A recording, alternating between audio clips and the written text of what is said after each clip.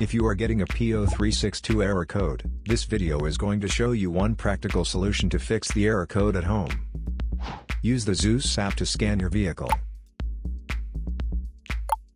and see the error code P0362. It indicates that the Powertrain Control Module has detected a malfunction in the circuit of the engine's ignition coil at cylinder number 12. There is one simple DIY solution you can try to solve this problem. Method A, the ignition coil.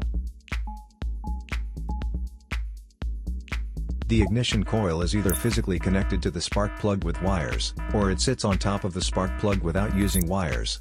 First, carefully remove the ignition coil from the engine. Check to see if the ignition coil is either stained or damaged. If the ignition coil is covered with engine oil or stains, simply clean it with a WD-40 cleaner. Otherwise, replace the damaged ignition coil with a new one. So here is one of the most practical solutions to fix the P0362 error code.